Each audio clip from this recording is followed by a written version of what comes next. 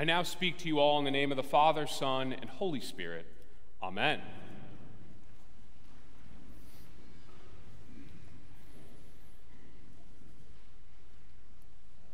Jesus said to Philip, "Where are we to buy bread for these people to eat?"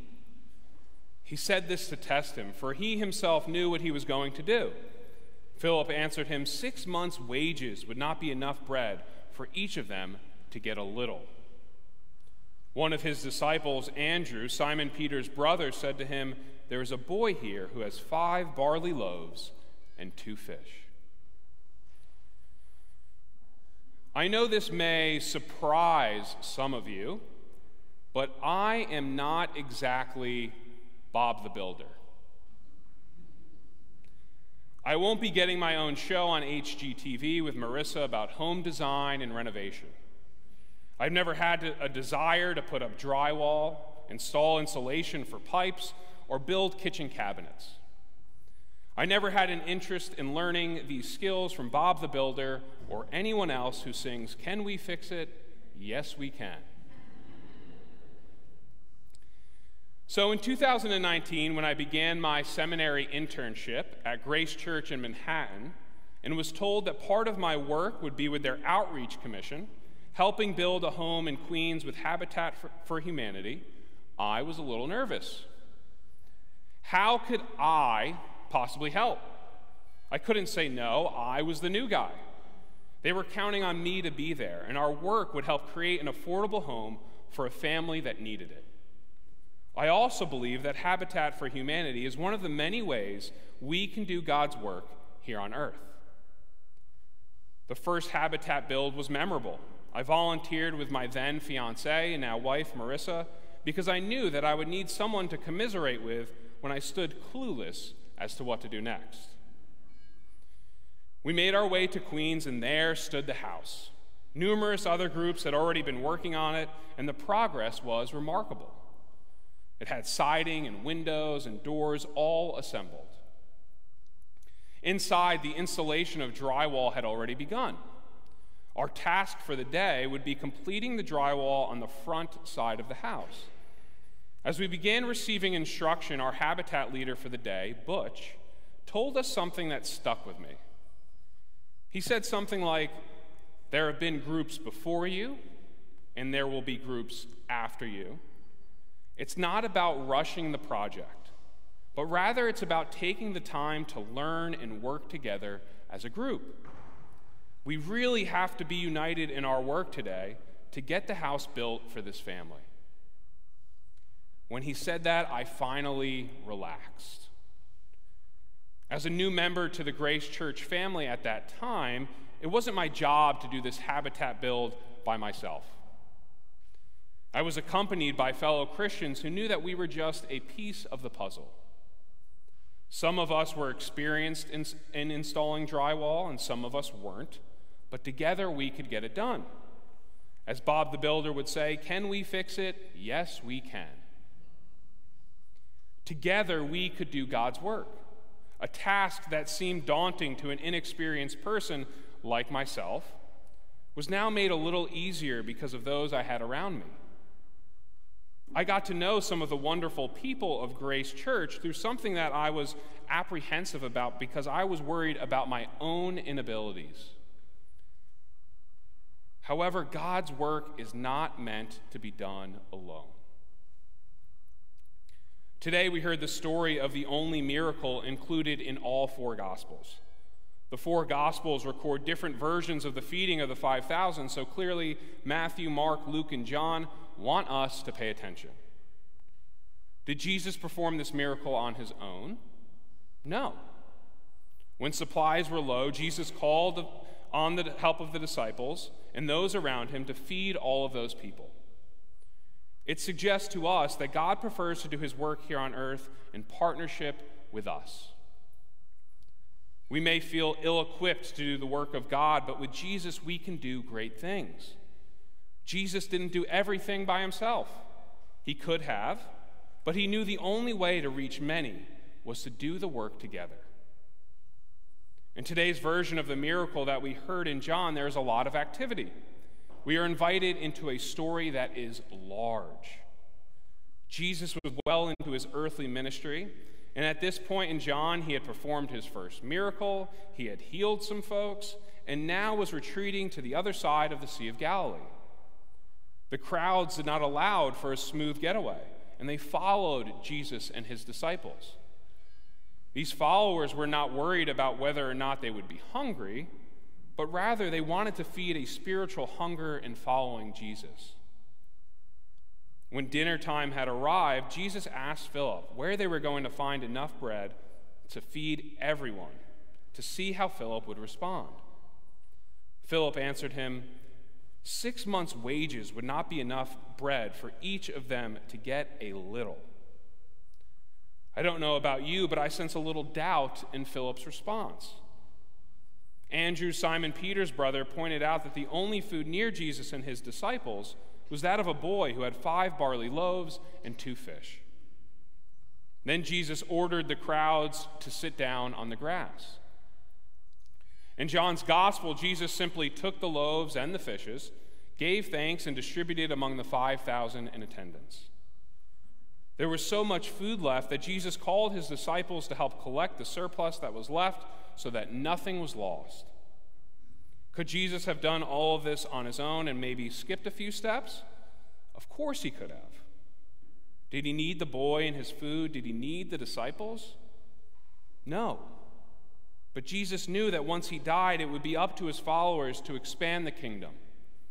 Jesus entrusted his disciples with the feeding of those people who chose to follow him. I believe that now, more than ever, Jesus is trusting us to take care of each other and help do his work. Our country is very divided, our world is in pain, and our people are suffering.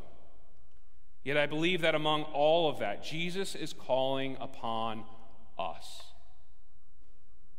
Whether it is collecting school supplies for our outreach partners, going on mission trips both locally and internationally, building a home with Habitat for Humanity with little building experience, or if it is feeding 5,000 people with 5 loaves and 2 fish, God is using us. God calls us with the skills and experiences that we have to do extraordinary things. Some of you may be thinking, what makes me worthy or even capable of doing God's work? It is daunting to think that God has empowered us to work in his name. God's job is not an easy one, and sometimes requires miracles like the one in today's gospel to take place. When Jesus asked his disciple Philip what they were going to feed the people, his answer didn't exude confidence. We as mere mortals don't have enough to bring to the table. It is an impossible task to feed 5,000 people with 5 loaves of bread. Our city of Philadelphia is labeled America's poorest big city. More than 20% of Philadelphians are living in poverty, and about 1 in 10 Philadelphians are living in deep poverty. So our sense of inadequacy is well-founded. Our skills and experiences often feel inadequate when faced with the task of doing God's work. When I arrived at the Habitat site in Queens, I thought to myself, I hope somebody tells me what to do. I didn't want to mess up anything because I knew that this house was going to be inhabited by a family that needed it. I don't think I'm alone in feeling this way when embarking on God's work.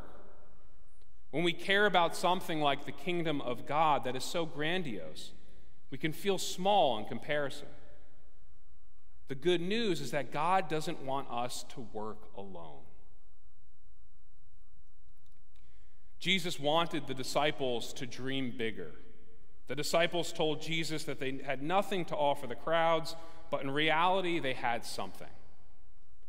Jesus wanted them to see that the little they had could become more than they could dream of if they offered it to him first.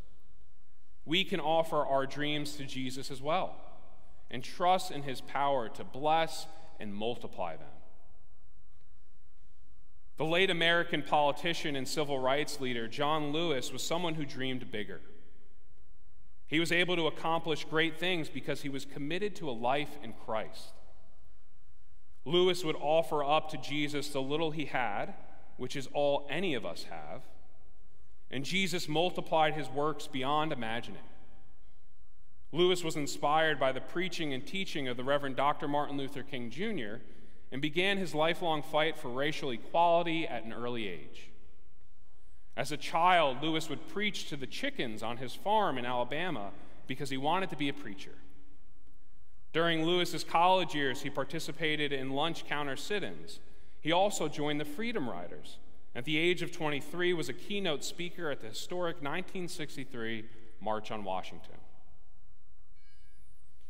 A news article stated that Lewis was widely seen as a moral conscience of Congress because of his decades-long embodiment of nonviolent fight for civil rights. Lewis understood what it meant to dream big as a Christian.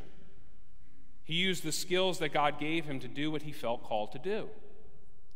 Lewis's brother said Lewis really believed in God, and his political career was an extension of his faith. Lewis believed that there was a force behind him and in front of him when he and many others marched from Selma to Montgomery. A lot of the time, Lewis did not know what kind of evil he would encounter as he participated in nonviolent protests, but he knew that God was alongside him and the many others that joined him. Lewis offered up his life to God, and in return, God was able to help him influence the lives of many. We may not accomplish the things that John Lewis or the disciples of Christ did, but God believes in us. We are the body of Christ working in the world today, and we can do great things through him who strengthens us. During the habitat build, I was worried about making a mistake. Once Butch gave me those encouraging words that reminded me that it's not about perfection, but rather it's about service to others, I felt this force behind me, a force that I could only liken to the Holy Spirit as it infused itself throughout our worksite. Our group was able to complete our tasks because we offered up what little skills we had to God, and our efforts were fruitful. God has entrusted us to be the body of Christ. God does not work alone, but instead through people like you and me. We can express our faith through acts of love, such as the building of a Habitat for Humanity home, and not letting hate and fear divide us. God has asked us to offer the little we have to Jesus as we live out our faith and expand the kingdom of God with the skills and abilities with which God has blessed us. In just a little bit, we will be celebrating the Eucharist. We will be offering up to God the little bit of bread and wine we have, and Jesus takes it and turns it into the food of eternal life.